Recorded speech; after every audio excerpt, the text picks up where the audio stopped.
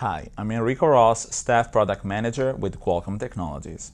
I'm going to demonstrate a simple app we developed to benchmark mobile AI performance. The app measures machine learning inference speed on 3 different cores in the Qualcomm Snapdragon 855 mobile platform: CPU, GPU, and the Hexagon DSP. The Qualcomm AI Engine makes up to 7 teraops of compute, available for running machine learning models on mobile devices. It's built into commercial devices powered by the Snapdragon 855 mobile platform. We wrote the app using the same Qualcomm Neural Processing SDK for AI that you can download right now from Qualcomm Developer Network. This benchmarking demo is set for image classification, which is a very common use case in AI apps. It's using the Inception v3 neural network. Inception v3 averages about 80% classification confidence. It's a popular neural network in use today, and it's a good go-to if you're a developer learning about neural networks. The next important variable is where you run your neural network. In other words, which core will you use? When you program on Snapdragon mobile platforms, the Qualcomm Neural Processing SDK lets you run a neural network on 3 different cores: the CPU, the Qualcomm Adreno GPU, our graphics processing unit, or the Hexagon DSP, our digital signal processor. Of course, you can run many things on the CPU.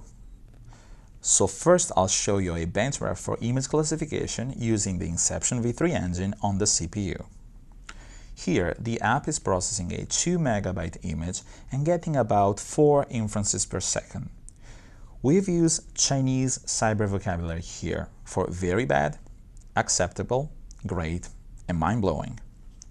You can see that 4 inferences per second is very bad.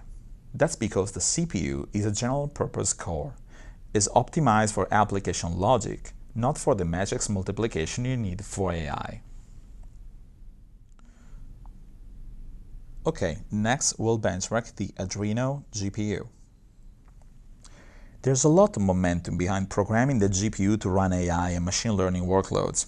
As you'll see from the demo, performance is much higher than on the CPU. We're up to about 14 inferences per second, but they're still very bad. Face it, the GPU has a lot of other things to do besides processing AI. And it has the overhead of the texture units, dynamic scheduling, and it's just not designed for neural networks. We call this our 4th generation Qualcomm AI Engine. It combines the Hexagon vector extensions with the new Hexagon Tensor Accelerator, along with the Adreno GPU inside the Snapdragon 855. Now, with AI Engine on, the app shows performance approaching the mind-blowing territory.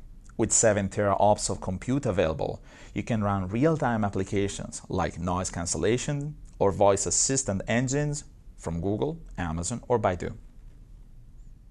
In my next video, I'll show you a reference demo that uses the same Qualcomm AI engine to classify images in real time.